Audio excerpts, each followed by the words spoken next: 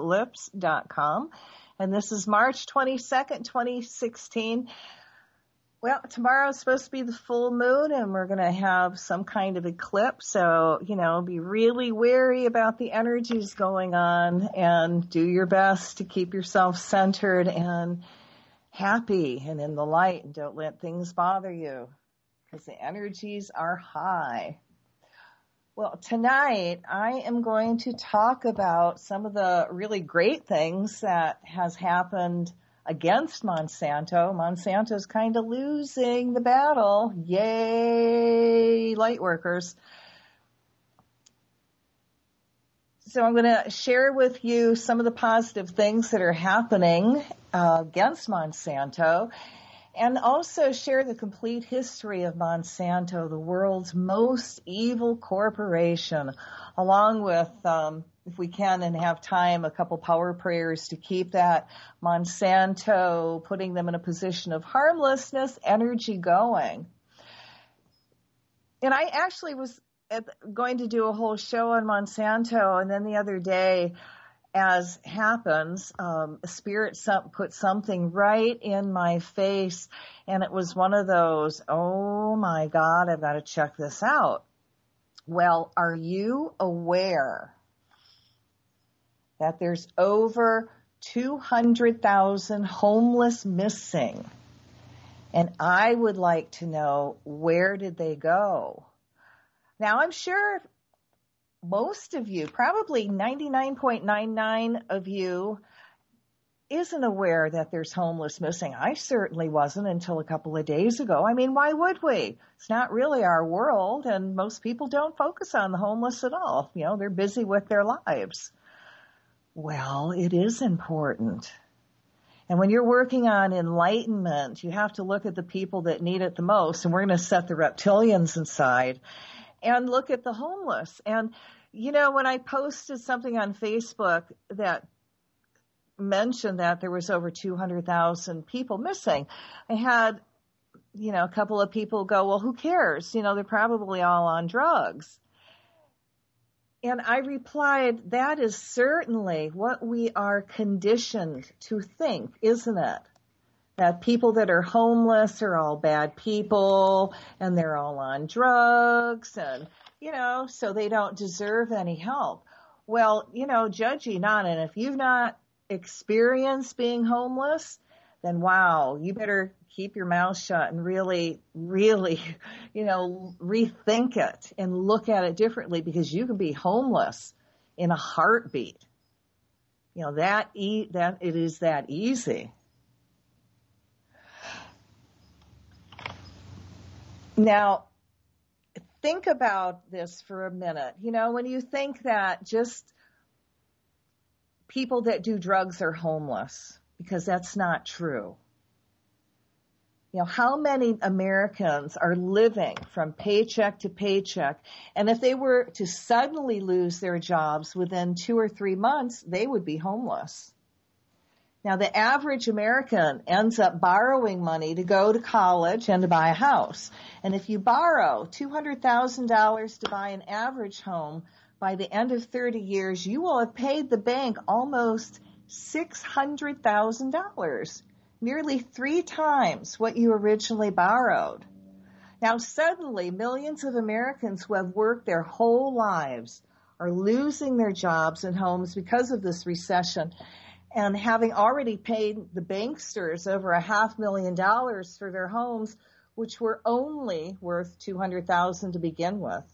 Do you think it's right that these Rothschild bankers should be allowed to come with the sheriff and their Nazi field marshals and put those poor families along with all of their belongings out in the street? And if you know your history, this is what Hitler did to the Jews during World War II. So what if you discovered that these bankers lied to us and never lent us any of their money in the first place, that they simply created this money out of thin air with a few entries in their books, which cost them no more than a little bit of black ink on a piece of paper? How does it make you feel that over the last 4 years of Obama's presidency, the banks have been allowed to steal nearly $6 trillion from the American working class, everything that they have saved in their homes, checking savings and retirement funds, and the courts just turn a blind eye to all their fraud, thievery, and crimes and do nothing about it.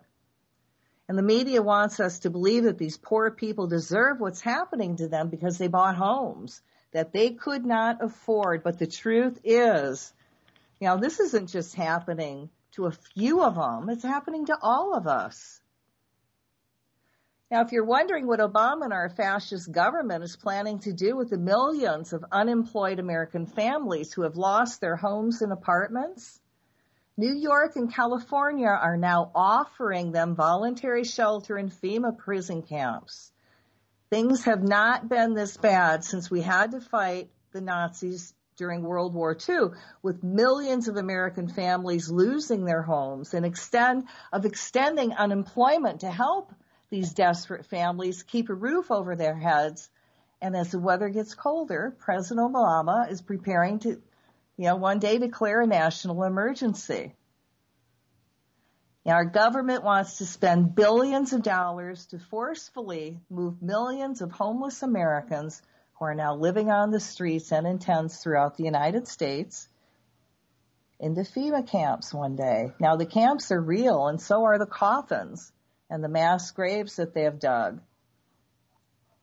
Once they've got the homeless in there, it's not long before they put anyone else in there. Now, the American citizens can also be stripped of all their rights, beaten, tortured, and held indefinitely without a hearing or trial, and the American press and legal counsel won't be allowed into these camps to report on what's really going on behind closed doors. Now, ex-President George Bush proudly admits that he personally okayed the use of coercive interrogation techniques that many say are torture. Bush says, "Damn right, I approve waterboarding," and that was in the Washington Post. Now, according to the recent census, 18.6 million homes are now vacant in the United States. 23 million people have lost their homes, and the banksters are now filing around 300,000 new foreclosures every month. There's a lot of people that are behind 90 days or more on their mortgages, and the bank, they don't care. Now, what happens again to all those people that are on the street? Well, when I did some research, I discovered that people were talking about homeless people disappearing since 2007. And I can personally attest to what the city of LA did in 1987-88, when the city of LA literally swept off all the homeless off the street, and they put them near the railroad tracks just outside, it was in the railroad tracks, not far from the downtown district in LA, and they called it Tent City. And it was made up of tents, and it was dirty. They just wanted the homeless off the street. Now, what was the end result after that being set up a year and a half? What did LA do? Well, some of the people, they offered them jobs in other states and offered to bus them there. And a lot of people I talked to decided to take it because they really wanted jobs. They didn't like where they were at. And I wondered if those people ever did get to those places. Now, other people, they simply gave them hotel vouchers for a week or 2 weeks and a month. And that was it. Now, that gets you off the street temporarily, but then you're right back on it. And if you've never been homeless, and, you can be car homeless, and there's many ways and degrees of being homeless, but if you put yourself out on the streets in downtown anywhere with no car, I will say, if you can maintain and keep it together more than 3 days, you are an incredible person. And what I did with the homeless, working with them, was one of the hardest times of my life, especially to live it and not be it, and maintain my connection to Source. Because all those people that are homeless and have kind of lost it mentally, they're just simply disconnected from the Creator. And when they become awakened spiritual beings, all of a sudden, they see a purpose or many purposes in life. And they see new possibilities. And they have that energy to move forward and make something out of themselves. And for me personally, after working with the homeless 1.5 years, I got really burned out. I said it's not easy at all. It's one of the hardest jobs you can have. And I realized for me that I can do more for the homeless on an energy level than I can on a one-on-one. So I really honor those people that actually can work with the homeless every day. You know, they are angels. So I came across this article, and it says, Los Angeles homeless are mysteriously disappearing despite recession. Now, the LA County's homeless population has dropped 38% since 2007, despite a deep economic recession, says the Los Angeles Homeless Services Authority. The drop in the homeless population of the downtown LA Skid Row area is even greater. Authorities report that the Skid Row area lost nearly 50% of its homeless population, or from 22,030 homeless in 2007 to 11,093 in 2009. In other words, approximately 10,937 indigent, mostly drug-addicted and mentally sick persons have disappeared from LA Skid Row in 2 years.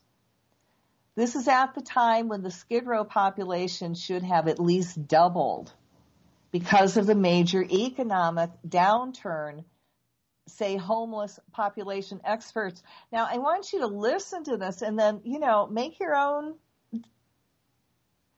decisions. Now, there have been a few theories proposed that attempt to explain the phenomena.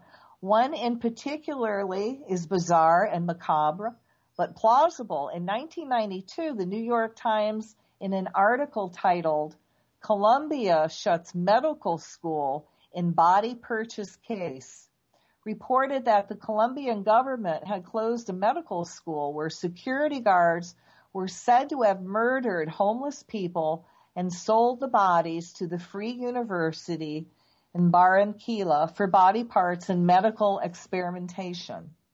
The police believed university security guards clubbed street people to death and sold their bodies to the medical school for about $200 each. The guards refused to unlock the gates when officers came and forced their way inside and found a horrifying sight.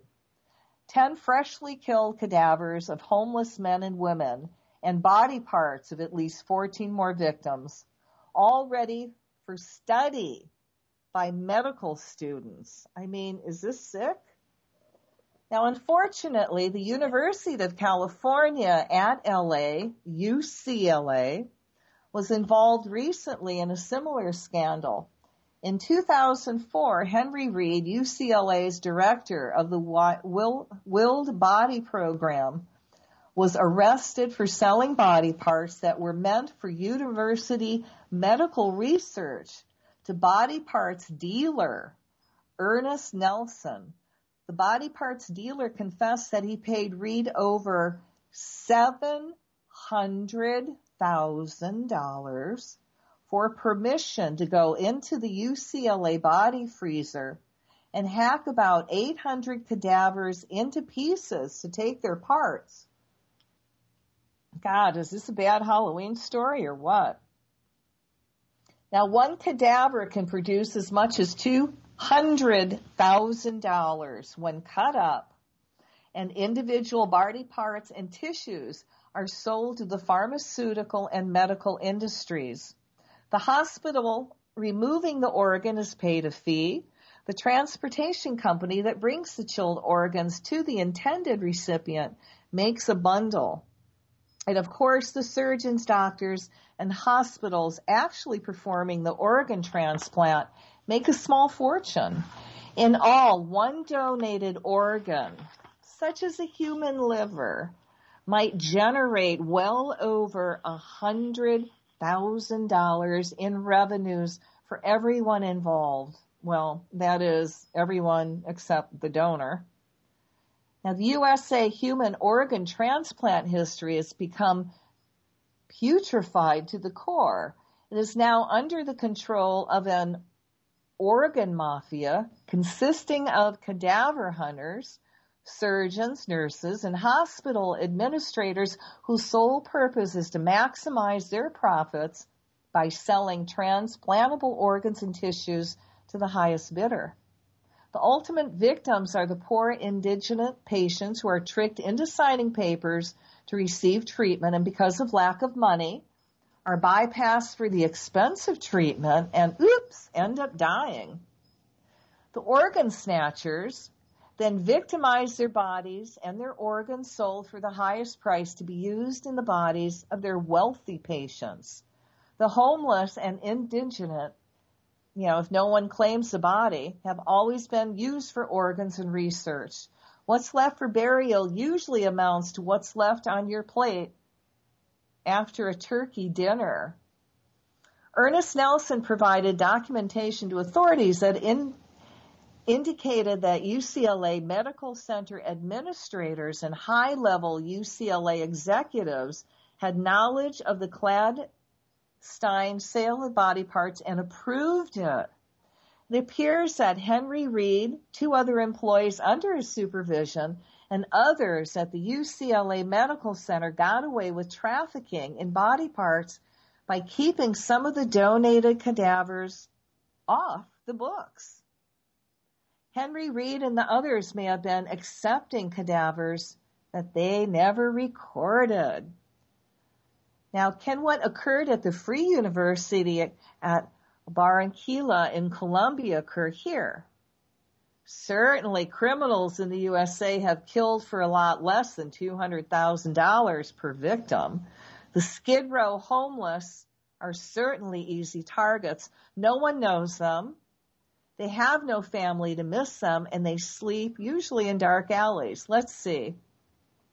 10,937 winos, hobos, druggies, crazies disappear. Times 200,000. And if you can't do the math, that comes to over, are you sitting down? $2 billion. Now, will the LAPD investigate? Oh, probably not. To the contrary, the LAPD has been carrying out a vicious campaign against the homeless and people living in their vehicles. The latest round of attacks is focused on finding an excuse to confiscate any vehicle that someone is suspected of sleeping in. Now, this is from homeless, approximately 3,000 homeless have disappeared from San Francisco. Where have the homeless gone? The city, it turns out, has absolutely no idea. Thousands have disappeared from its welfare rolls, and the Department of Human Services, which administers the program, has no idea where they've gone. Now, again, the Americas disappeared in the homeless of the big city. The homeless of the big city. Now, Wayne Madsen reported that the homeless in our major cities all over the United States, like New York and Atlanta, are starting to disappear without a trace. In Washington, D.C., where you could always see homeless people as you walk down the streets, in the park, and grassy nooks, recently they have begun to disappear in large numbers. These homeless men and women were once familiar faces to Washington's elite working class, but now they're gone. From Lafayette Park across Pennsylvania Avenue, from the White House to Virginia Avenue, across from the State Department and Franklin Square, amid the city's glass and steel towers housing D.C.'s power elite, to Tony, Georgetown, many homeless people, both those truly down on their luck and those who are mentally ill, have totally disappeared. As one Washington social worker told a newspaper editor, these people have simply vanished. Last August, John McDermott, one of the avid spokespersons for the homeless who protested and complained about the shutting down of homeless shelters and the gradual disappearance of the homeless, has now also vanished. D.C. officials in charge of the homeless are very tight-lipped when asked about the fate of unaccounted for homeless in the city. One D.C. official said that with the opening up of the federal camps and a high demand for any useful body parts by the lucrative transplant industry, he feared the worst may have befallen some of D.C.'s invisible residents. In Columbus, Ohio, in October of 9th, 2010, most of their significant homeless camps have disappeared in the past 10 months. When homeless persons began going missing mysteriously from the streets of Kansas City, a local detective calls the BAU to investigate the disappearances. So every year, approximately 200,000 people disappear in the U.S., and no one seems to notice or care. Stories of illegal body parts and organ harvesting are springing up all over the country. Dozens of indictments, arrests, and investigations are underway. Stories of funeral homes, doctors, medical colleges, hospitals, morgues, refrigerators full of body parts, etc., all guilty of secretly selling body parts, tissue, bones, and organs for millions of tax-free dollars. Wake up, everybody. This is like selling drugs, slaves, and guns. It's really big business. A doctor can make as much as $150,000 for doing one transplant. Our government-censored news agencies have put a huge effort into keeping this a secret and making the general public think that these kinds of horrors could only happen in third world countries like China. Right. Well, let's talk about China. Now, in China, orphanages are stacked with unwanted baby girls because they can only have one, child, right? And they're going to pick a boy to carry on their name. So child's right activists from the West, posing as curious tourists, claimed thousands upon thousands of unwanted baby girls are warehoused in what the government officially calls orphanages, waiting to be slaughtered for their young organs. In the report, it indicates that China's harvest organs from millions of toddlers and infants throughout China. The Illuminati's call for globalization, a new world order, population reduction, one-child policies, forced abortions, has increased the sale of human body parts in China, Southeast Asia, Cambodia, Indonesia, Laos, Myanmar, Philippines, and the Vietnam. Here in the United States, it has become shockingly clear that the illegal chop shops are no longer confined to just selling stolen automobiles. There is, in fact, an underground network of human body part traders who utilize their connections with hospitals and university medical centers, which provide them with all the false documentation and paperwork to legitimize and cover up these gruesome mass murders. Our secret government is an expert at producing false documents which is an art which they developed so successfully during the war, and at which the body snatchers have become outstandingly adept. Also, new advances in surgery and other medical techniques has greatly fueled the increasing demand for this underground trade in transplantable tissues and organs, which has become a multi-billion-dollar-a-year industry. Among the unspeakable horrors linked to this trafficking is the mysterious disappearance of children off our American streets and along the border between the U.S. and Mexico. Now, these abductions are a result of increased demands for transplantable tissues and organs, which were coming before from the homeless children, and the removal of organs from condemned prisoners and political dissidents in third world countries, and then quickly flown in ice chest overnight to the U.S. Now, right now, there are more than 200,000 veterans whose whereabouts are not known, as they have become MIA somewhere, missing in America.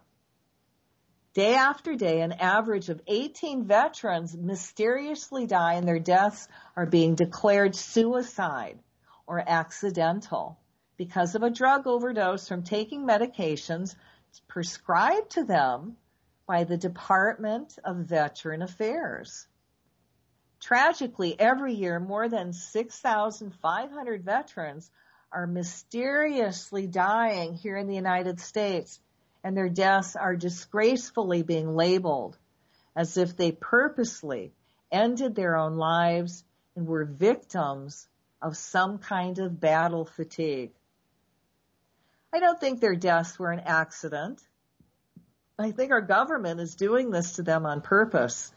They are well aware of the fact that, as with the vets returning from Vietnam, the majority of our soldiers are against the corrupt war to control the world's oil and drugs, and they're afraid that, when any of the soldiers return from any of the wars, a revaluation might break out in this country, and as a precaution, they are purposely giving them shots and drugs to make them become seriously ill so that they will feel so depressed and sick they want to kill themselves.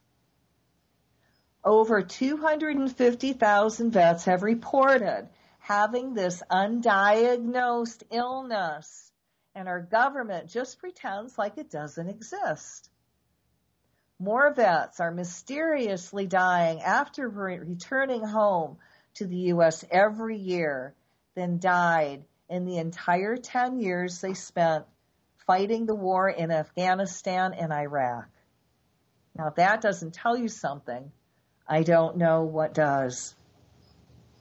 The truth is, our government doesn't give a crap about our soldiers. They just want to use people to do their dirty work, and if they die, then salvage as many good body parts as they can and throw away the rest. We need to stop this deliberate slaughter and genocide of our vets. In Los Angeles County alone, 12,000 homeless vets have mysteriously disappeared in the last 4 years. Could there be a secretive and systematic effort across the country to get rid of these veterans who are drug addicts, disabled, and homeless? Now, don't underestimate how evil, rich, and powerful our secret satanic government really is. If there is big money to be made in the illegal trafficking of something, you can bet, rest assured, the Illuminati banksters, also known as the devil's offspring, are actively involved in it. The convenient disappearance of the homeless and illegal immigrants in the FEMA camps and the selling of their body parts for huge profits is just business as usual. And you know, you guys, if you live near a FEMA camp and you know of one or two, go take a drive. Go look. Go see if there's people there. Check it out. We need people on the ground floor looking at this stuff. We need you. We need you to see how bad it is there.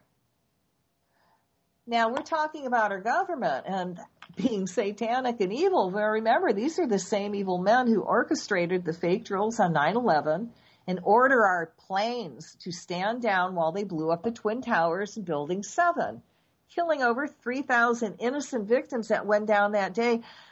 But it's not including how many people died since then because of the air they breathed that was toxic.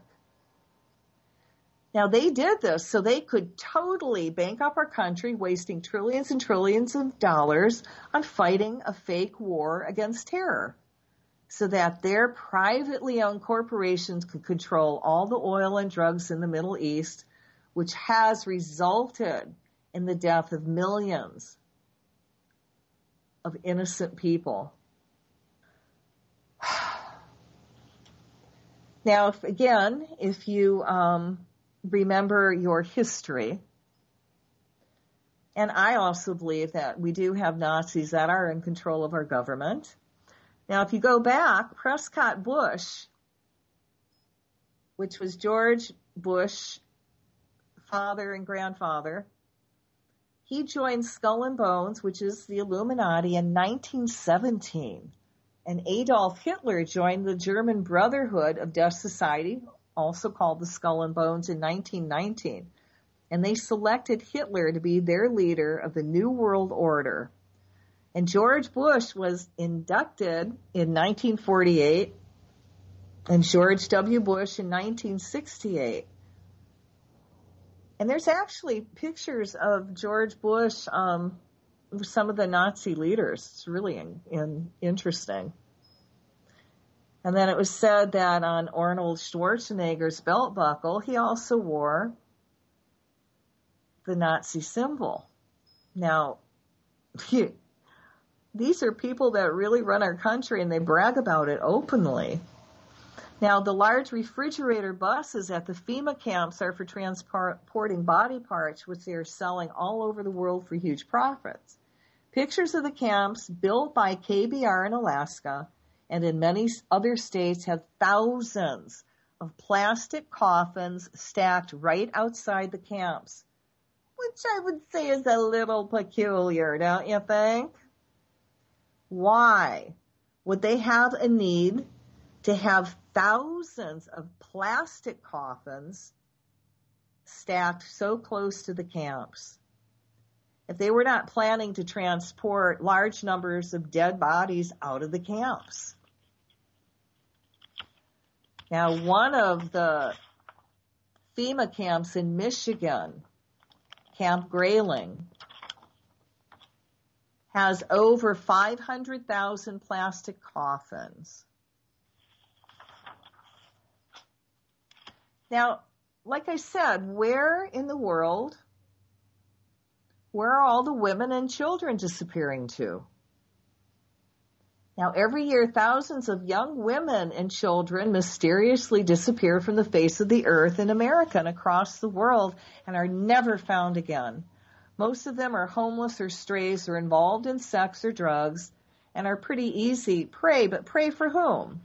Besides the street pimps and drug pushers and family sellers, there's a whole other category of dealers in human trade who have their quarters deep underground.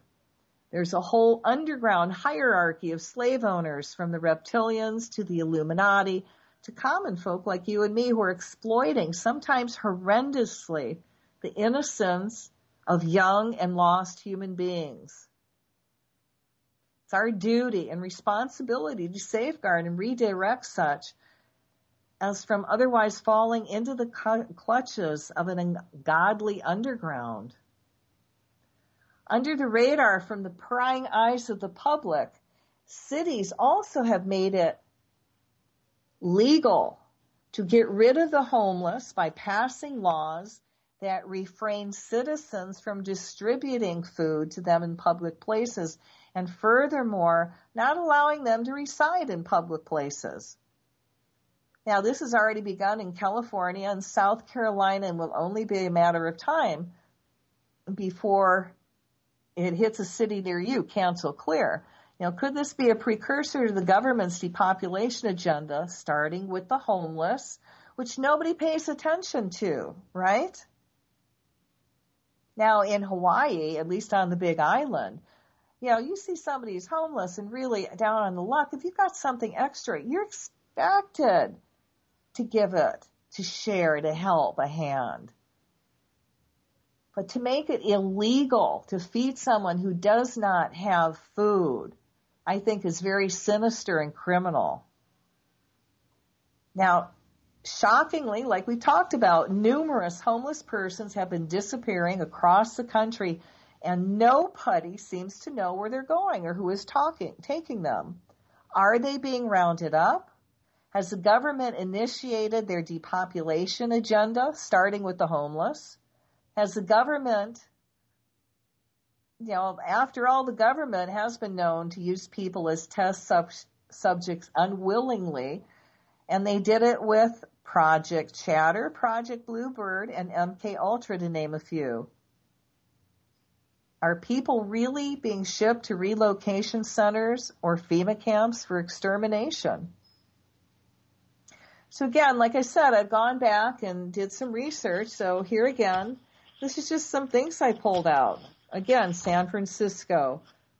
More than 1,000 others have disappeared from its welfare rolls.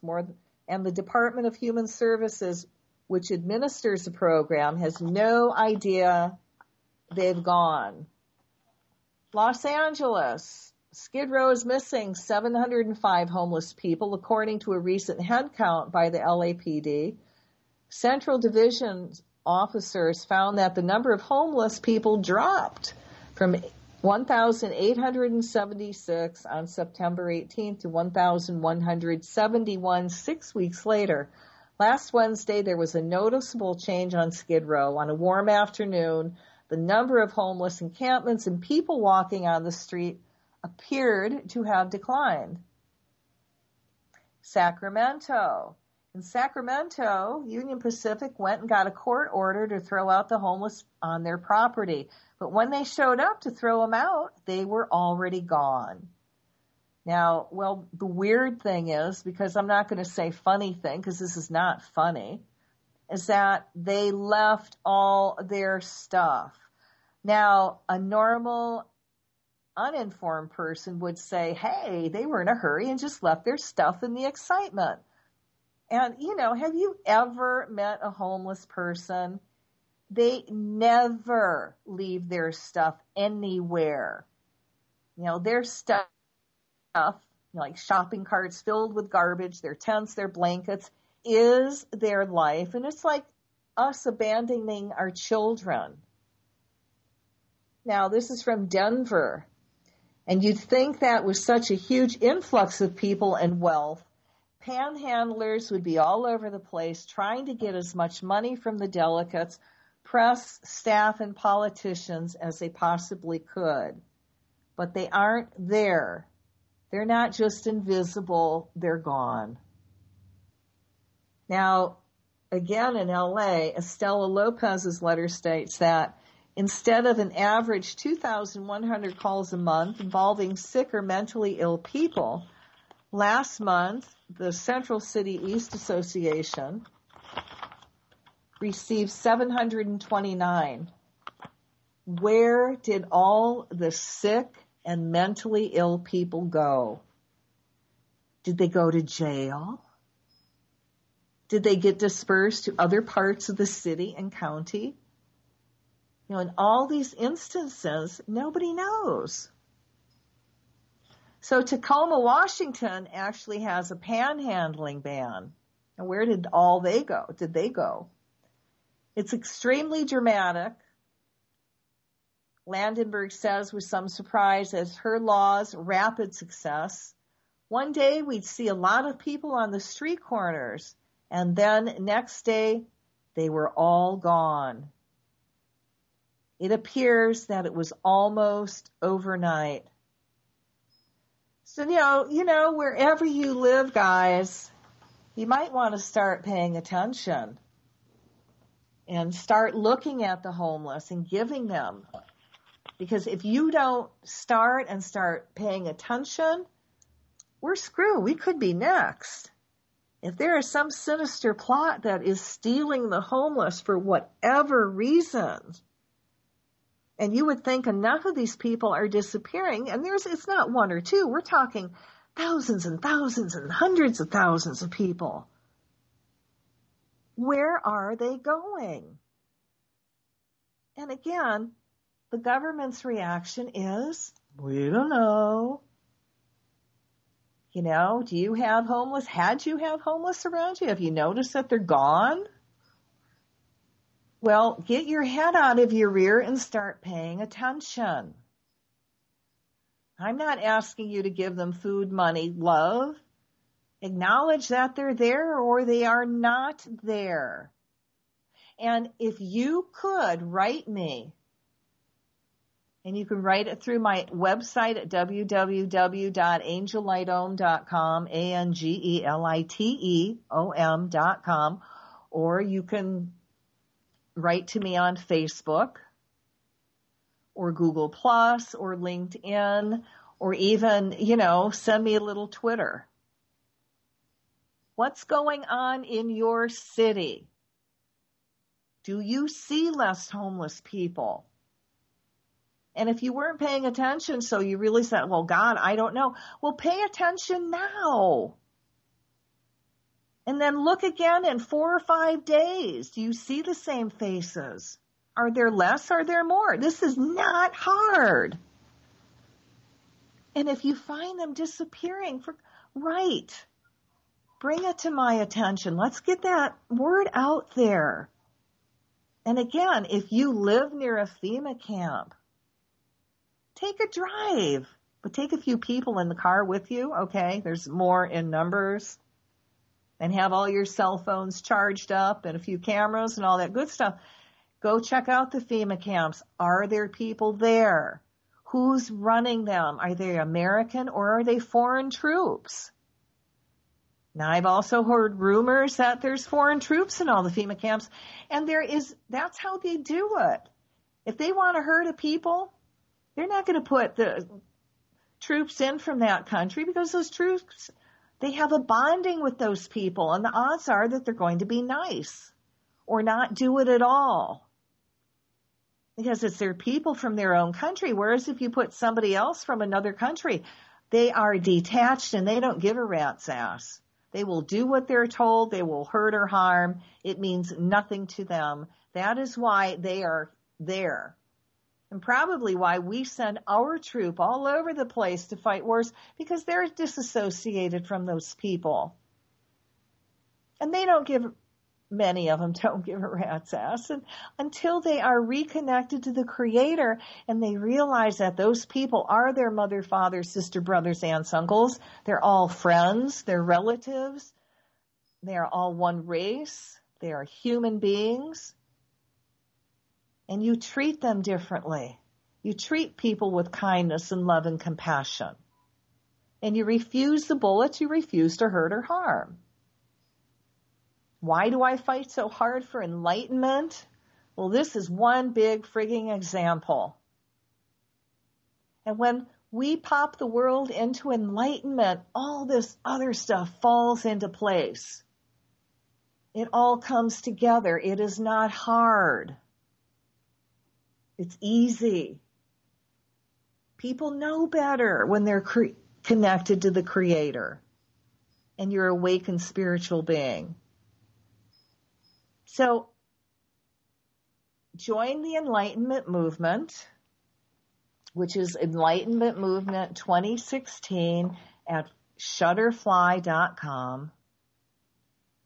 Check it out. We put on there daily prayers so we could have that group energy work. The more people that join in, the quicker things will manifest. And I would rather manifest enlightenment and not Armageddon. I mean, oh, please, that is so overdone, don't you think? And, keep chanting. May divine enlightenment descend down around everyone now. May divine enlightenment descend down around everyone now. May divine enlightenment descend down around everyone now. It makes a difference. It is changing the planet. We are moving forward. And we're going to talk about that in the second half, how things are not going well for Monsanto and how people are rebelling and making a difference. And it's about time. And to me, when you're going to hear what I have going to say next, do I believe that change is happening because of all the light work going on? Oh, hell yes. Else I wouldn't be putting energy into it. And how do you tell if you've been effective somewhere? Well, sometimes you do the work and you don't, it just goes out there, and however it's going to work or where it's going to affect is on the Creator. But it'll come up and you will see how you've been effective on the planet or not been effective. And we got to take the wins as they come. Again, what you do with your energy makes a difference. We are countering the dark side, and they're starting to lose. It is exciting. And I am so grateful that you join in and you help and you give energy to what we're doing, to light.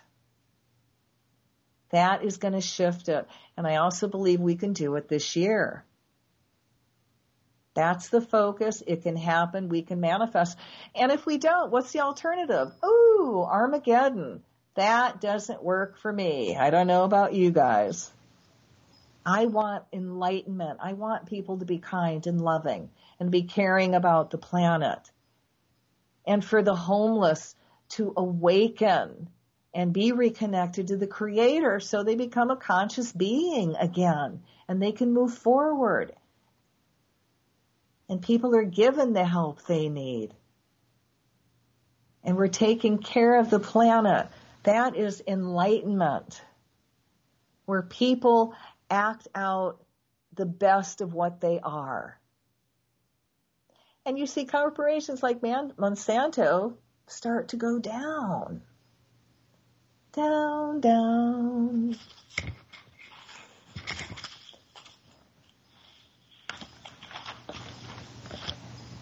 So this is Revolution Radio at freedomslips.com. And, Revolution Radio is listener-sponsored, and we really appreciate the donations that you send in because it keeps everything going. And we're able to talk to you about stuff like Monsanto and, the homeless. They're missing. Did you know that? Talk about it with other people. Bring it up again. If you don't talk about it, then these people have no voice. Be their voice. And Revolution Radio gives us the opportunity to get this information out to you. Nobody gets paid for what we're doing. We are all volunteers.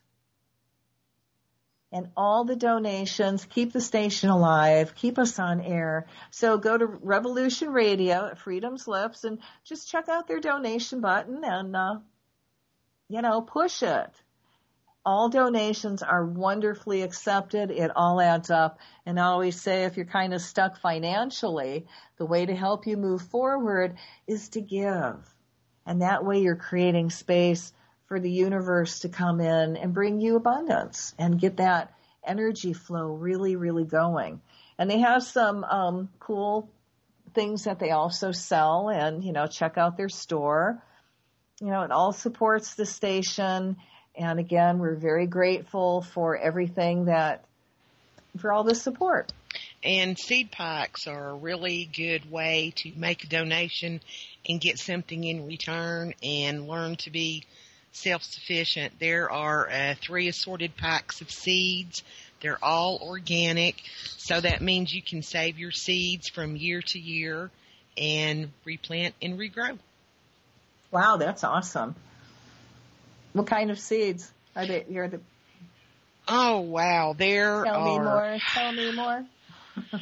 We have the $200 pack, and it's got beans, melons, corn, all kinds of herbs, root vegetables, all kinds of nice greens, everything you could possibly want. Cool. Wow. Yeah, I almost said seeds, so I like it when you just add your voice in, Liz. You usually do such a good job, I don't have to chime in. Oh, and on that note, everybody, we're going to go on a short break, go get the glass of water, and then we're going to talk about Monsanto.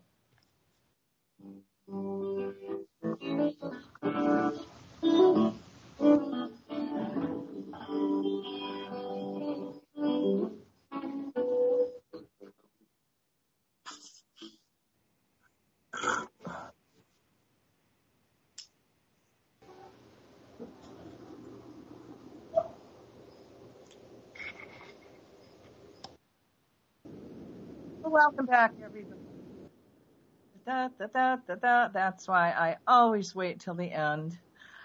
This is Cathy Bilsky, the Quantum Leap Let Light Unite show on Revolution Radio, and this is the second hour of the Quantum Leap. And this hour we're going to talk about Monsanto. Now, I know the first hour is probably pretty intense, so we are going to talk about some positive stuff about what's happening to GMO. And now we're going to give out a really huge shout out to the brave state of Vermont. Now, on December 15th, 2007, a box of General Mills Cheerios is seen on a shelf at Shaw's Supermarket in Gloucester, Massachusetts.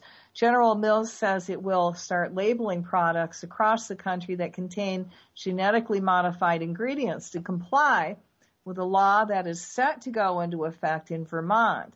The maker of Cheerios cereal, Progresso Soups, and Yoplait yogurt notes it is impractical to label its products for just one state.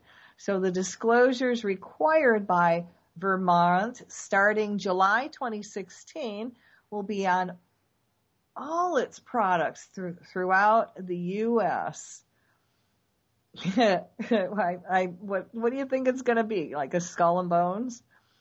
General Mills' announcement on Friday that it will start labeling products that contain genetically modified ingredients to comply with the Vermont law shows food companies might be throwing in the towel, even as they hold out hope Congress will find a national solution. Yeah. Tiny Vermont is the first state to require such labeling effective July 1st. Its fellow New England states of Maine and Connecticut have passed laws that require such labeling. If other nearby states put one into effect, God, what cowards. Oh, my God. We'll do it, but only if the neighbor will. The U.S. Senate voted 48 to 49 Wednesday against a bill that would have blocked such state laws. Now, you have to, like I said about does enlightenment and all the energy work? Well, this is an example. The Senate actually did a good thing. Hold me up. They did not pass this law, and it was called the Dark Act. Now, the grocery, let's see, blah, blah, blah, blah, blah, blah, blah. The food industry is holding out hope that Congress will prevent states from requiring such labels. Oh, my God. Some companies say they plan to follow Vermont's law, while others are considering pulling their products from the small state. Either way, the state wins, right? Please remove your products from Hawaii. Oh, please, please, please beat me. Be awful to me.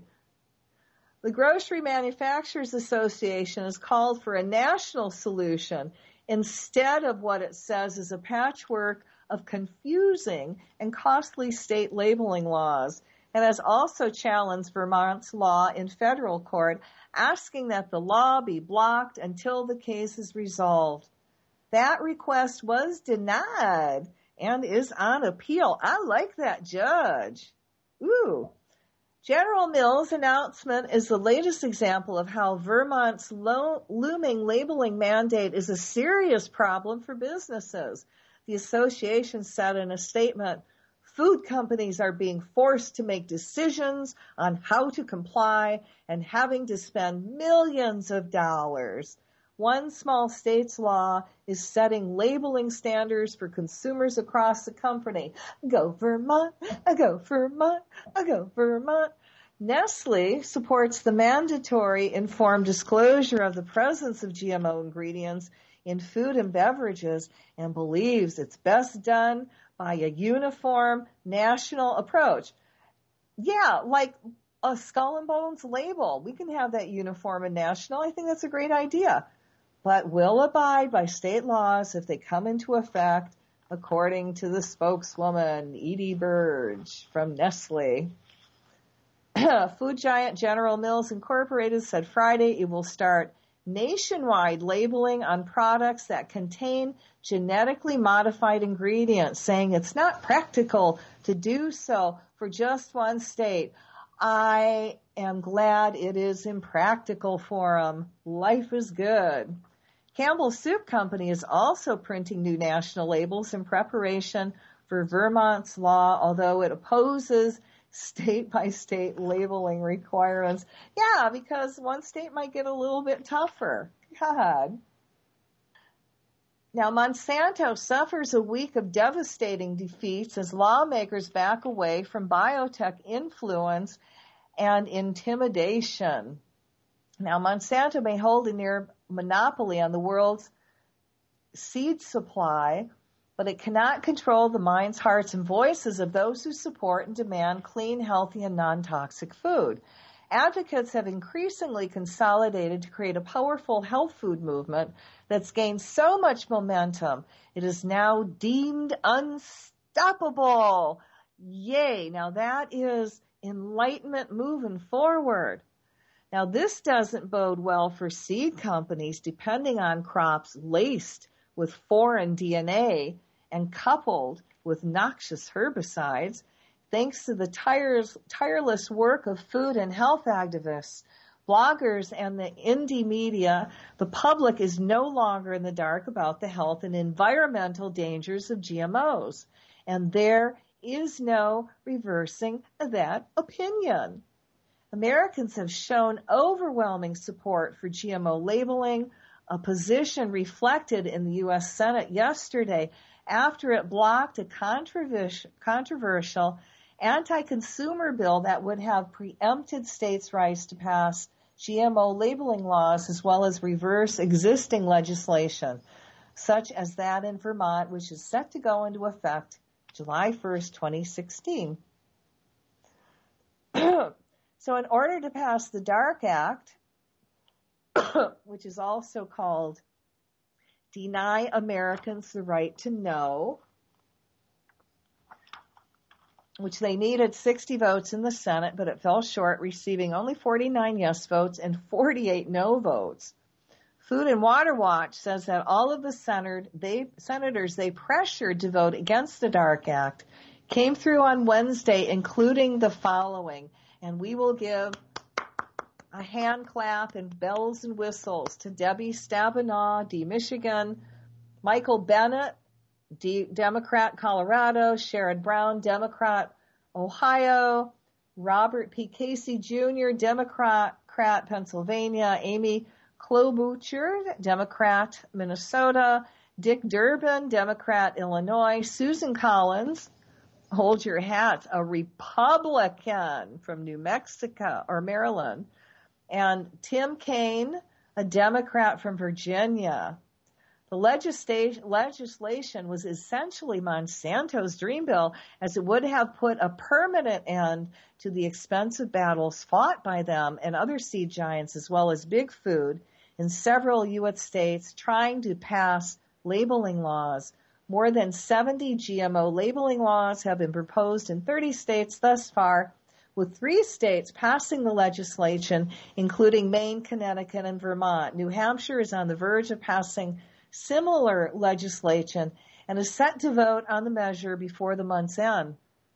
Trouble in paradise. The agrochemical industry is facing yet another blow to its empire with the introduction of a national uniform GMO labeling law that, if passed, could lead to the creation of a national symbol that would clearly disclose the presence of genetically modified ingredients. Yeah, like the, skull and bones, right? I think that would be a perfect label. So Monsanto is also facing trouble abroad. I mean, does this not just get better and better? This week, India's Prime Minister showed Monsanto the door amid complaints over its inflated prices on GM cotton. Prime Minister Narendra Modi said Monsanto will lose its 90% dominance of the Indian market unless it agrees to reduce its seed prices. Now, I don't know if you know and you're aware of the Indian market, but in one time they had this incredible diversified, all kinds of seeds for everything you can think of until Monsanto came in. And then, they were making the farmers buy their seeds, which would then they made it illegal to save the seeds. I mean, we're talking satanic here. And then many, many farmers from India alone just committed suicide because they can't deal with it. So India cut the royalties paid by local firms for Monsanto seeds by nearly 70%, also capping GM cottonseed prices at 800 rupees. Last year, the seeds were sold at prices from 830 rupees to over 1,000 in different parts of the country. It's now upon Monsanto to decide whether they want to accept this rate or not. Sanjeev Kumar Balyan, the junior agriculture minister, if they don't find it feasible, then they're free to take a call. The greed of charging a premium has to end. Go India. God. We're not scared if Monsanto leaves the country because our team of scientists are working to develop an indigenous variety of GM seeds. Wow, that's awesome. So there we go. Monsanto is starting to lose big time. So before I get into the complete history of Monsanto, I want to do a little quick power prayer about Mother Earth regaining dominance over Monsanto. So just sit down, put your feet flat on the floor, put your hands up in the air like you're sending outward. And I want you to take a deep breath, and as you exhale, release everything that no longer serves you. Feel yourself reconnect to the Creator, and all this divine high energy comes pouring into your body. All the way down your legs, out your feet, down your spine, down your arms, and out your hands. And we're going to create this incredible bubble of light. And in this bubble of light, we're going to put the prayer, Mother Earth regaining dominance over Monsanto. So Mother Earth is dominant over anything created by Monsanto and companies. Mother Earth is dominant over anything created by Monsanto and companies. Mother Earth is dominant over anything created by Monsanto and companies.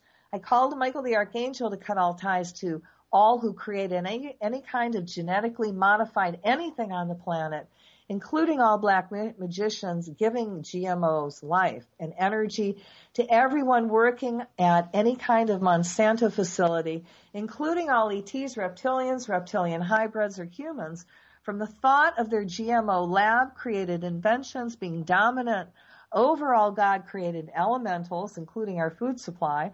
This also includes whoever first thought of the idea to the money backers, lab scientists, all helpers, techs, and secretaries, all the way down to the cleanup crew.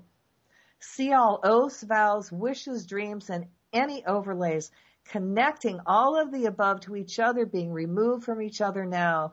See this energy between them being dissolved by the violet flame and replaced with the human traits of love, compassion, kindness, and a love for the earth and humankind.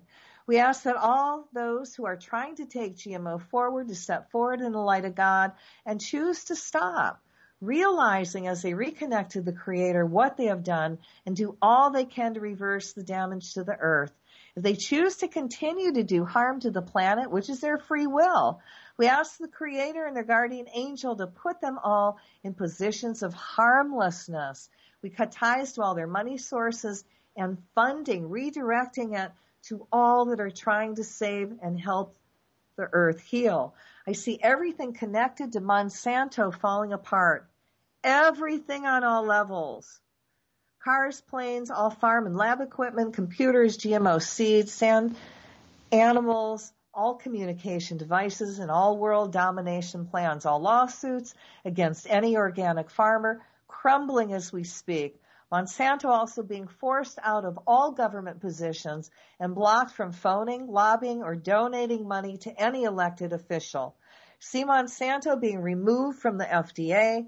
See Monsanto not only losing all military government contracts with their private army, but have to disband it. See all countries removing them from their spaces and making them accountable for what they've done. See all countries making Monsanto accountable now. See all countries making Monsanto accountable now. See all countries making Monsanto accountable now. I now call to the Creator, cosmic beings, divas, angels, and all life forms to join as one group to help us recharge all the elementals, air, earth, fire, and water that creates our Mother Earth. I call to all crystals on the planet and ask that they now amplify the DMT of all plants and all animal life forms, allowing everything to reconnect to the Creator as this happens. See all plants, animals, and all life forms remembering their divine blueprint for perfect health. See Mother Nature remembering that she has dominance on the planet. See all plants becoming stronger as they reconnect to the Creator, so no GMO alteration can affect it.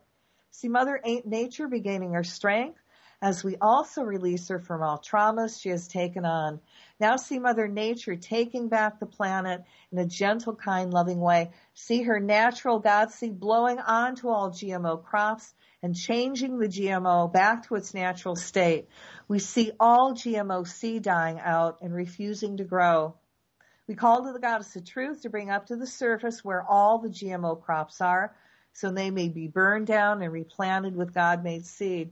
We now see everything GMO lose its resistance to Mother Nature and being overjoyed so that it now can go back to its natural state. We also send the planet healing energy to all fault lines that are in stress.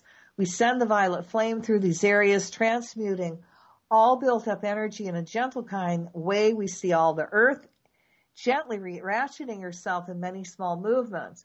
We ask that all earthquake prophecies are neutralized with stronger positive thoughts that form around calm and peace. Now, the only way we want those GMO crops to be burned down is after they have gotten injunctions by the court and that they have been given permission. Now, Mother Earth is dominant over anything created by Monsanto and companies. Mother Earth is dominant over anything created by Monsanto and companies. Mother Earth is dominant over anything created by Monsanto and companies. We give energy to all organic farmers. May the Creator fill all their heart's desires, including attorneys who are divinely inspired on how to win against Monsanto. We see organic farmers protected and winning against Monsanto, and the organic farmers becoming prosperous. Now, nevertheless, not our will, but thy will be done. So be it. So take a deep breath and release this bubble to manifest. And to happen. Whew. I hope that was as good for you as it was for me. So let's get into the complete history of Monsanto, the world's most evil corporation. Of all the megacorps running amok, Monsanto has consistently outperforms its rivals, earning the crown as most evil corporation on earth. Not content to simply rest upon its throne of destruction, it remains focused on newer, more scientifically innovative ways to harm the planet and its people. As true champions of evil, they won't stop until they're stopped. But what is Monsanto, and how did they get to be so obscenely evil in the first place? I think that's the best place to start this journey. So grab a few non-GMO snacks, your beverages, a few Stokies, your joints, and let's go for a ride in the deep, murky sewers of their dark past. So in 1901, the company is founded by John Francis Queeny, a member of the Knights of Malta, 30-year-old pharmaceutical veteran, married to Olga Mendez Monsanto, for which Monsanto Chemical Works is named. The company's first product is called chemical saccharin, sold to Coca-Cola as an artificial sweetener. Even then, the government knew saccharin was poisonous and sued to stop its manufacture, but lost in court, thus opening the Monsanto Pandora's box to begin poisoning the world through the soft drink. Now, in the 1920s, Monsanto expands into industrial chemicals and drugs, becoming the world's largest maker of aspirin. Acid, some kind of acid acid, toxic, of course. I can't even pronounce it. God. This is also the time when things begin to go horribly wrong for the planet in a hurry, with the introduction of their polychlorinated biphenyls, or also known as PCBs. PCBs were considered an industrial wonder chemical, an oil that wouldn't burn, impervious to degradation, and had almost limitless applications. Today, PCBs are considered one of the gravest chemical threats on the planet, widely used as lubricants, hydraulic fluids, cutting oils, waterproof coatings, and liquid sealants. The potent carcinogens and have been implicated in reproductive, developmental, and immune system disorders. The world center of PCB manufacturing was Monsanto's plants on the outskirts of East St. Louis, Illinois, which has the highest rate of fetal death and immature births in the state. Even though PCBs were eventually banned after 50 years for causing such devastation, it is still present in just about all animal and human blood and tissue cells across the globe. Documents introduced in court later showed Monsanto was fully aware of the deadly effects, but criminally hid them from the public to keep the PCB gravy train going full speed.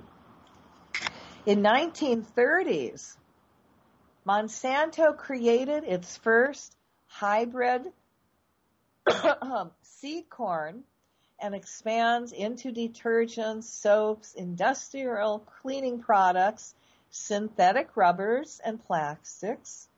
Oh yes, all toxic, of course. Now it gets even better. We're going to jump to the 1940s.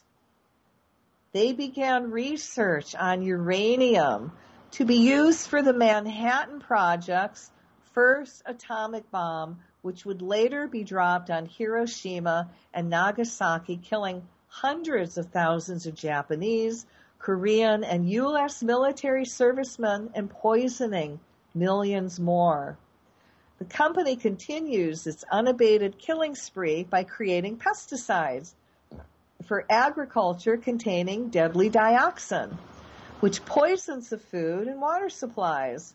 It was later discovered Monsanto failed to disclose that dioxin was used in a wide range of their products because doing so would force them to acknowledge that it had created an environmental hell on earth. So let's jump to the 50s. In 1950, Monsanto was closely aligned with the Walt Disney Company. What, you say? I said Walt Disney. You know, Mickey Mouse, Donald Duck, all those little cutesy people. Yeah. Well, Monsanto creates several attractions at Disney's Tomorrowland, espousing the glories of chemicals and plastics.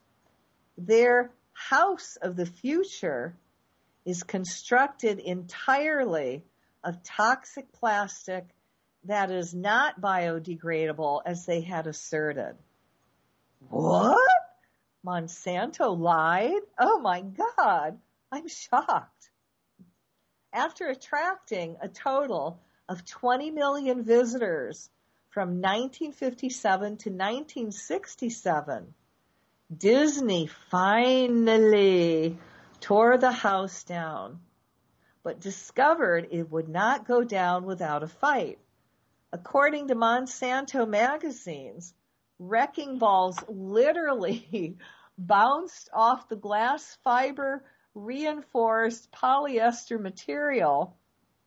Torches, jackhammers, chainsaws, and shovels did not work.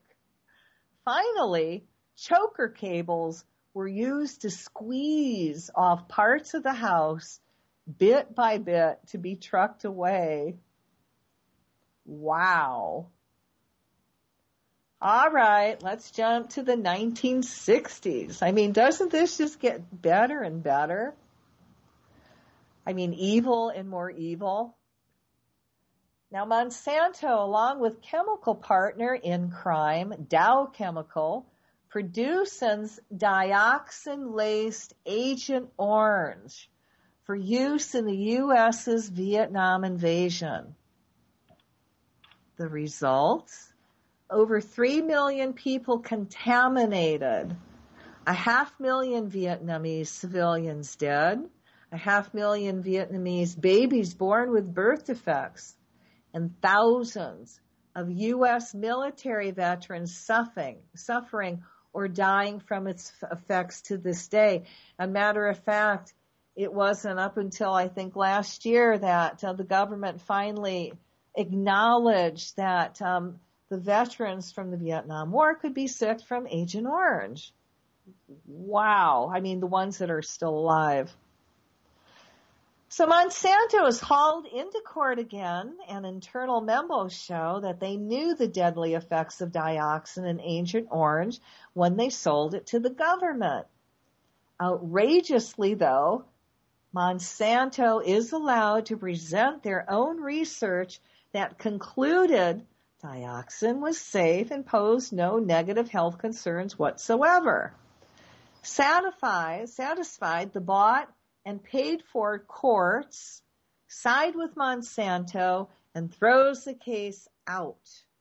Afterward, it comes to light that Monsanto lied about the findings, and their real research concluded that dioxin kills very effectively. Well, why aren't they being taken back to court over this? Good Lord. A later internal memo released in a 2000 trial admitted that the evidence proving the persistence of these compounds and their universal presence as residues in the environment is beyond question. The public and legal pressures to eliminate them to prevent global contaminations are inevitable. The subject is snowballing. Where do we go from here? The alternatives? Go out of business, sell the hell out of them as long as we can do nothing else. Try to stay in business, have alternative products. Now, Monsanto partners with IG Farben. Now, they're the makers of Bayer Aspen and the Third Reich's go-to chemical manufacturer, producing the deadly Cyclone B gas during World War II. I mean, doesn't Monsanto just give you the warmth? Isn't this another Halloween story? I mean, it's horrid. These guys are nasty mofos. Satanic. God. So now Monsanto, along with IG Farben, together, the companies use their collective expertise to introduce aspartame, another extremely deadly neurotoxin, into the food supply. When questions surface regarding the toxicity of saccharin, Monsanto exploits this opportunity to introduce yet another of its deadly poisons onto an unsuspecting public. Which brings us to 1970. Monsanto now partner G.D. Searle produces numerous internal studies which claim aspartame to be safe.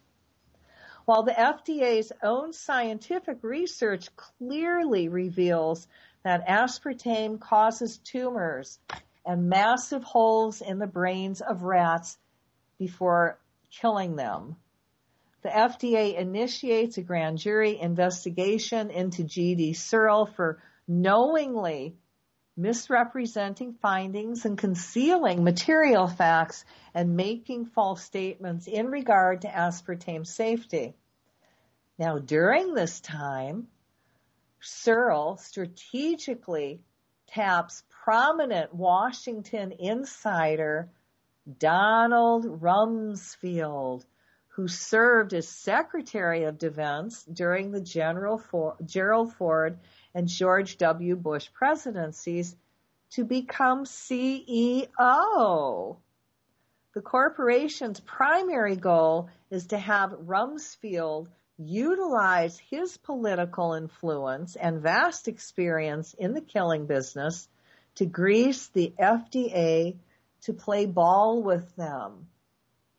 A few months later, Samuel Skinner receives an offer he can't refuse, withdraws from the investigation, and resigns his post at the U.S. Attorney's Office to go work for Searle's law firm. Now, this mob tactic stalls the case just long enough for the statute of limitation to run out, and the grand jury investigation is abruptly and conveniently dropped. Boy, these guys are good, aren't they? All right, so let's go to 1980. Amid indisputable research that reveals the toxic effects of aspartame, and as then FDA Commissioner Dr. Jer Goyen was about to sign a petition into law, keeping it off the market, Donald Rumsfeld calls Ronald Reagan for a favor the day after he takes office. Reagan fires the uncooperative Goyen and appoints Dr. Arthur Hayes Hull to head the FDA, who then quickly tips the scales in Searle's favor, and NutraSweet is approved for human consumption in dried products. This becomes sadly ironic since Reagan, a known jelly bean and candy enthusiast, later suffers from Alzheimer's during his second term. One of the many horrific effects of aspartame consumption. Searle's real goal, though, was to have aspartame approved as a soft drink sweetener, since exhaustive studies revealed that at temperatures exceeding 85 degrees Fahrenheit, it breaks down into known toxins, diketopiperazines, DKP, methyl wood alcohol, and formaldehyde, becoming many times deadlier than its powdered form. The National Soft Drink Association, NSDA, is initially in an uproar, fearing future lawsuits from consumers permanently injured or killed by drinking the poison. Duh.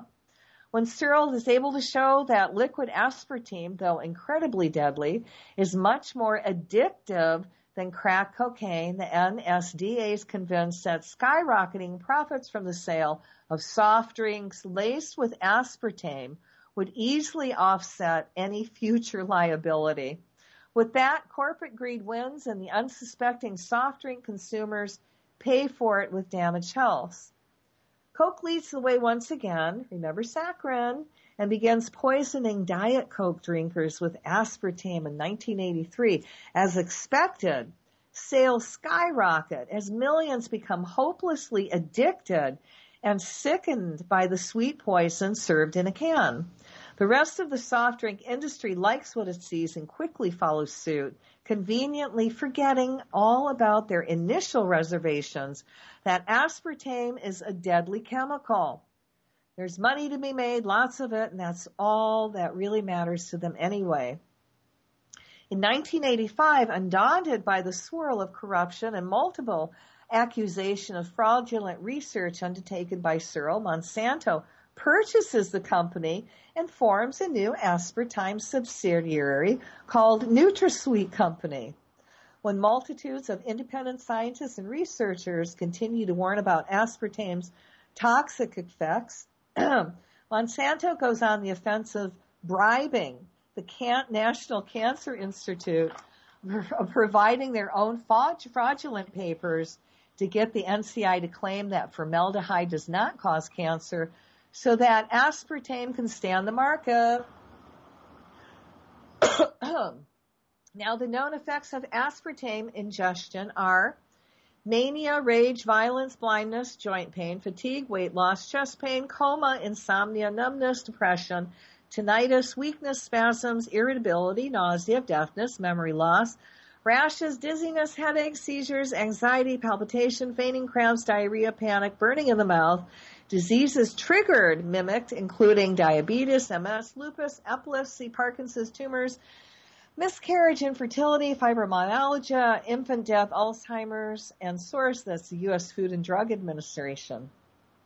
Further, 80% of complaints made to the FDA regarding food additives are about aspartame, which is now in over 5,000 products, including diet and non-diet sodas and sports drinks, mints, chewing gums, frozen desserts, cookies, cakes, vitamins, pharmaceuticals, milk drinks, instant teas, coffee, yogurt, baby food, and many, many more. Read labels closely and do not buy anything that contains aspartame. Amidst all the death and disease, FDA's Arthur Hill resigns under a cloud of corruption and is immediately hired by Searle's public relations firm as a senior scientific consultant. Nope, not a joke. Monsanto, the FDA, and many government health regulatory agencies have become one and the same. It seems the only prerequisite for becoming an FDA commissioner is that they spend time at either Monsanto or one of the pharmaceuticals cartels, organized crime corporations. Now, in 1990, Monsanto spends millions defeating state and federal legislations that disallows the corporations from continuing to dump dioxins, pesticides, and other cancer-causing poisons into the drinking water systems. Regardless, they are sued countless times for causing disease in their plant workers, the people surrounding areas, and birth defects in babies. With their coffins full from the massive billions of profits, the $100 million settlements are considered the low cost of doing business, and thanks to the FDA, Congress, and the White House, business remains very good. So good that Monsanto is sued for giving radioactive iron to 829 pregnant women for a study to see what would happen to them. Is this sick? So in 1994, the FDA once again criminally approves Monsanto's latest monstrosity, the synthetic bovine growth hormone produced from a genetically modified E. coli bacteria. Despite obvious outrage from the scientific community of its dangers, of course, Monsanto claims that disease pus milk full of antibiotics and hormones is not only safe, but good for you. Worse yet, dairy companies refuse to use this toxic cow pus and label their products as RBHGH free are sued by Monsanto, claiming it gives them an unfair advantage over competitors that did. In essence, what Monsanto was saying is, yeah, we know our BGH makes people sick, but it's not all right that you advertise it's not in your products. The following year, the diabolical company begins producing GMO crops that are tolerant to their toxic herbicide Roundup. Roundup Ready, canola oil, rapeseed, soybeans, corn, and BT cotton begin hitting the market, advertised as being safer, healthier alternatives to their organic, non-GMO rivals. Apparently, the propaganda worked, and as today over 80% of canola on the market is their GMO variety. A few things you definitely want to avoid in your diet are GMO, soy, corn, wheat, and canola oil. Despite the fact that many natural health experts claim the latter to be a healthy oil, it's not. But you'll find it polluting many products on grocery store shelves. Because these GM crops have been engineered to self-pollinate, they don't need nature or bees to do that for them. So the very dark side agenda of this, and that is to wipe out the world's bee population. And you know that's happening with their shit. Monsanto knows that birds, and especially bees, throw a wrench into their monopoly due to their ability to pollinate plants, thus naturally creating foods outside of the company's full domination control agenda. When bees attempt to pollinate a GM plant or flower, it gets poisoned and dies. In fact, the bee colony collapse was recognized and has been going on since GM products were first introduced. To counter the accusations that they deliberately cause this ongoing genocide of bees, Monsanto devilishly buys out Biologics, the largest bee research firm that was dedicated to studying the colony collapse phenomenon, and whose extensive research named the monster as the primary culprit. After that, it's bees. What bees? Everything's just dandy. Again, I did not make this up, but I wish I had. During the mid-1990s, they decided to reinvent their evil company as one focused on controlling the world's food supply through artificial biotechnology means to preserve the Roundup cash cow from losing its market share in the face of competing less toxic herbicides. You see, Roundup is so toxic that it wipes out non-GMO crops, insects, animals, human health, and the environment at the same time. How efficient. Because Roundup Ready crops are engineered to be toxic pesticides, masquerading as foods, they have been banned at the EU, but not in America. Is there any connection between that and that fact that Americans, despite the high cost of availability of health care, are collectively the sickest people in the world? Of course not. As was Monsanto's plan from the beginning, all non-Monsanto crops would be destroyed, forcing farmers all over the world to use only its toxic Terminator seeds. And Monsanto made sure farmers who refused to come into the fold were driven out of business or sued when wind-blown Terminator seeds poison organic farms. Terminator seeds are not on the commercial market. Instead, farmers must sign binding agreements that they will not save seeds. This gave the company a virtual monopoly as Terminator seed crops and Roundup worked hard in glove with each other, and as GMO crops could not survive as a non-chemical environment, so farmers were forced to buy both. The next step was to spend billions globally buying up as many seed companies as possible and transitioning them into Terminator seed companies in an effort to wipe out any rivals and eliminate organic foods off the face of the earth. In Monsanto's view, all foods must be under their full control and genetically modified or they're not safe to eat. These guys are insane.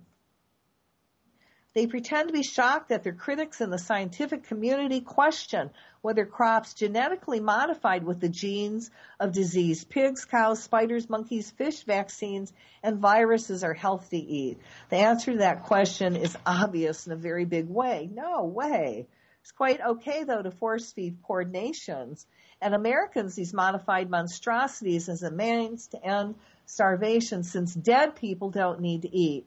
I'll bet the thought on most people's minds these days that Monsanto is clearly focused on eugenics and genocide as opposed to providing foods that will sustain the world As in Monsanto's partners, Disney Sleeping Beauty, the Wicked Witch gives the people the poison GMO apple that puts them to sleep forever.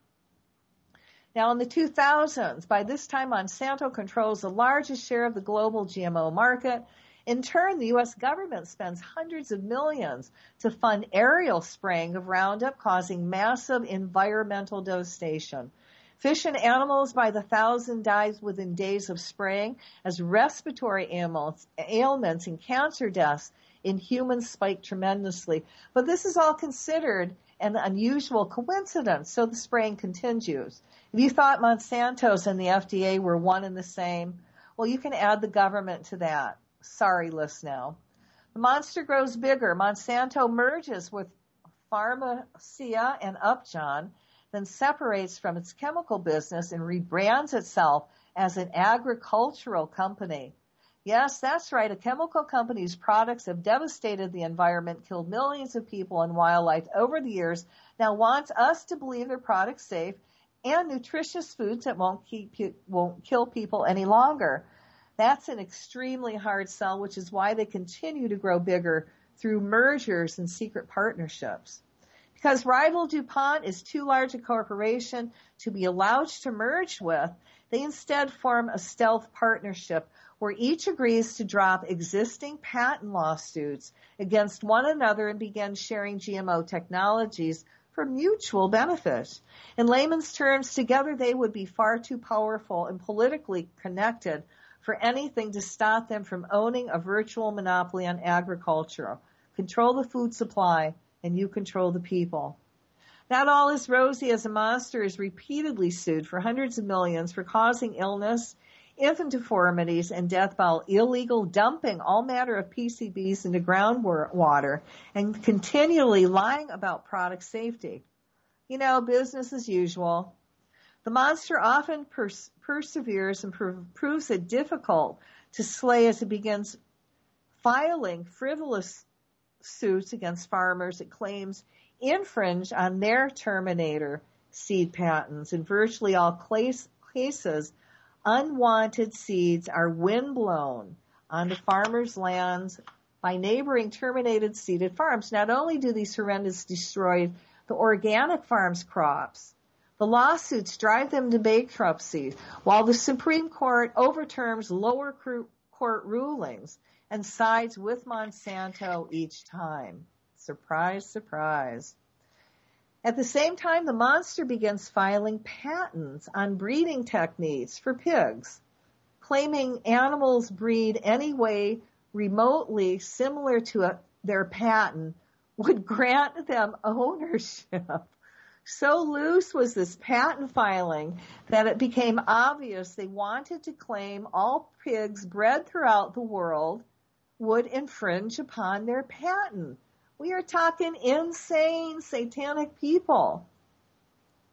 The global terrorism spreads to India as over 100,000 farmers who are bankrupted by GMO crop failure commit suicide by drinking Roundup.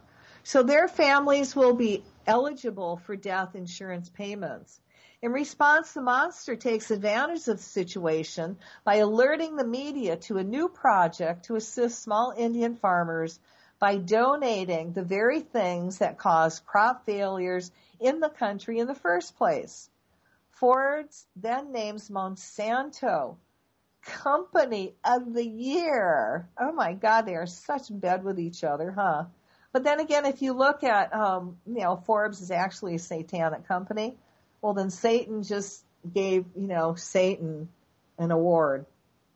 More troubling is that Whole Foods, the corporation that brands itself as organic, natural and eco-friendly, is proven to be anything but. They refuse to support Proposition 37, California's GMO labeling measure that Monsanto and its GMO brethren eventually helped to defeat.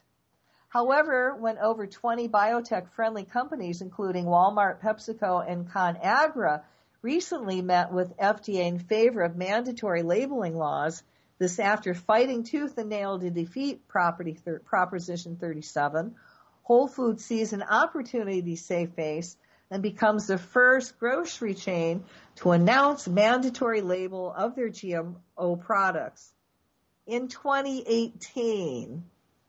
And if you think its peers have suddenly grown conscious, think again. They are simply reacting to the public's outcry over the defeat of Proposition 37 by crafting deceptive GMO labeling laws to circumvent any real change, thus keeping the status quo intact. To add insult to injury, Monsanto and their partners in crime, Archer Daniels, Midland, Sodexo, and Tyson Foods, write and sponsor the Food Modernization Act of 2009, H.R. 875.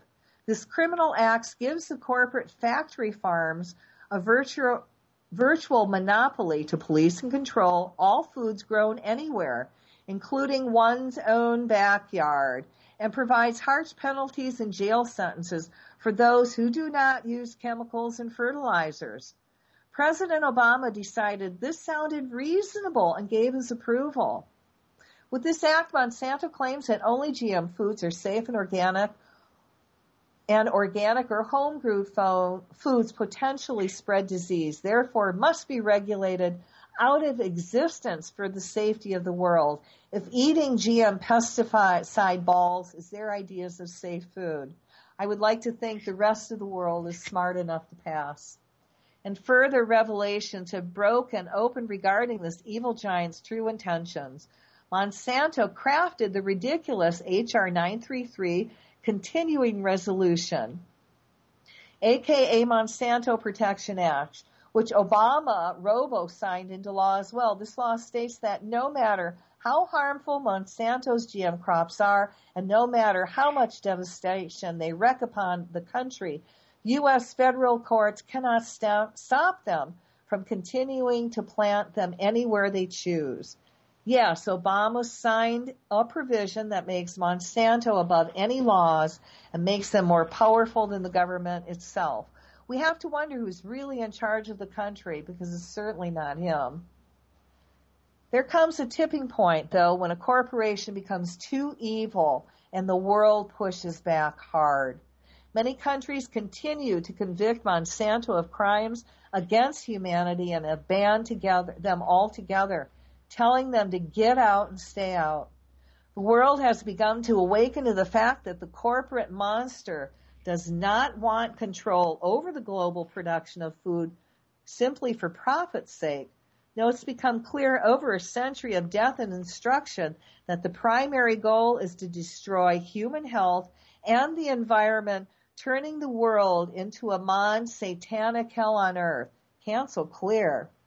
Research into the name itself reveals it to be Latin, meaning my saint, which may explain why critics often refer to it as Mon-Satan. Even more conspiratorially interesting is that Freemasons and other esoteric societies assign numbers to each letter in our Latin-based alphabet system in a sixth system. Under that number system, what might Monsanto add up to?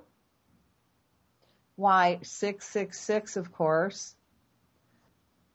Well, know that all is not lost. Evil always loses in the end once it's widely exposed to the light of truth, as is now occurring. The fact that the Monsanto-led government finds it's necessary to enact desperate legislation to protect its true leader proves this point.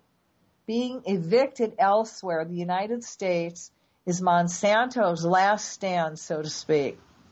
And even here, many have begun striking back by protesting against and rejecting GMO monstrosities, choosing to grow their own foods and shop at local farmers market instead of the Monsanto, the Monsatan, supported corporate groceries chains. The awakening people are also beginning to see that they have been misled by the corporate tricksters and federal government criminals poisoned by too much power, control, and greed, which has resulted in the creation of a monstrous, out-of-control corporate beast. And that takes us to the end. And have a lovely week. Have a nice tomorrow with the full moon and the equinox. Aloha.